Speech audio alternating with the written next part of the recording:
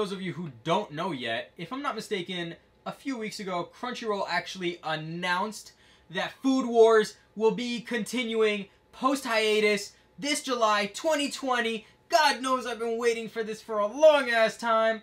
I want to see them cook. This series is so damn good. I drool every time I watch it. I have to make sure I eat my food before I watch. Otherwise, I'm going to eat double. Literally the day after. So, for those of you who love Food Wars, you understand exactly what I'm talking about. And you are excited as much as I am for this hiatus to finally end, caused by the coronavirus, in July 2020. Yes, it's coming soon. Yes, I'm excited. I just realized that's next month. I'm even more excited. Let's get it, boy! Geek out!